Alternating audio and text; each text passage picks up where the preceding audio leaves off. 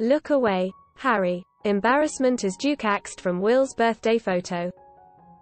Prince Harry has been edited out of a photo used by Clarence House to wish Prince William a happy 39th birthday. Representatives of Prince Charles and the Duchess of Cornwall posted 2 dated snaps on Twitter with the caption "A very happy birthday to the Duke of Cambridge."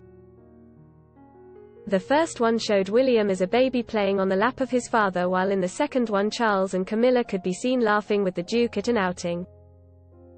But Harry, who was seated next to the Prince of Wales at the engagement, is nowhere to be seen in the image shared by Clarence House. The picture was taken at the opening ceremony of the Invictus Games at Olympic Park in London on September 10, 2014. Other snaps of the ceremony show Harry laughing with his father at the Family Watch performance. Eagle-eyed royal fans were quick to notice Harry's absence from the official picture. One person tweeted, "I don't expect many will immediately recognize event from second photo, but I did.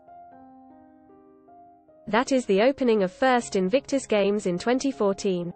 Prince Harry is sitting just out of photo to right of Charles. Interesting to choose an important moment for Harry to celebrate the other brother. The Duke of Cambridge is today celebrating his birthday a week before his reunion with the Duke of Sussex. Harry is expected to fly into the UK next week ahead of the July 1 unveiling of a statue in honour of Princess Diana. The two princes are set to take part in an unveiling ceremony at Kensington Palace on what would have been the Princess of Wales' 60th birthday. The Queen has reportedly invited Harry for lunch during his fleeting visit to the UK to talk things through. It is not known where the Duke will stay, but he may opt to head to his former home of Frogmore Cottage. During his brief visit in April for the Duke of Edinburgh's funeral, Harry stayed with his cousin Princess Eugenie,